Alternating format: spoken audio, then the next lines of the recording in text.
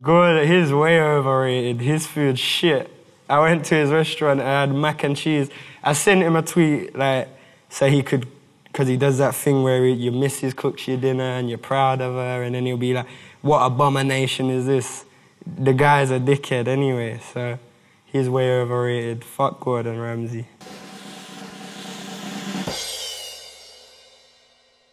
Way underrated, but I feel like it's got the props it needs. You're running around robbing cars and doing all the shit. It keeps kids off the street. They can do it mentally and feel like they're part of something that's bad mind, but they don't have to go out and rob a car and live up to some expectation. They can just do it online, get a couple glitches, make big millions.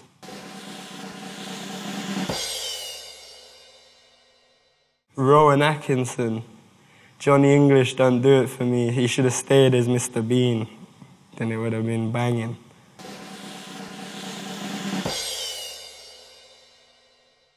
Way underrated. Beans on toast is like a staple for anybody who ain't got much money. It's like you always got a tin of beans, you got some bread, you might have mouldy bread. Cut the mould off, bang that in, make do with what you got. It's the breakfast of champions.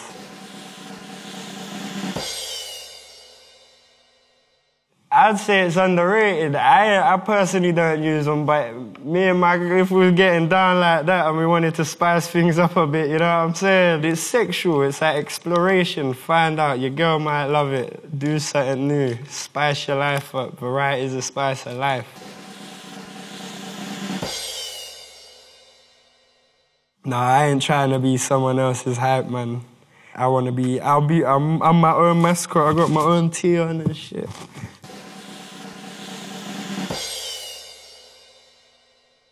Underrated, and like if you get your kit off, it's like a striptease as well. When you're doing it, you're up there, you're bouncing from left to right. You take off a t-shirt, everyone's like, woo! It's the heat. It's like I'm bringing fire. I'm sexy. I'm highly flammable. I'm like Prince.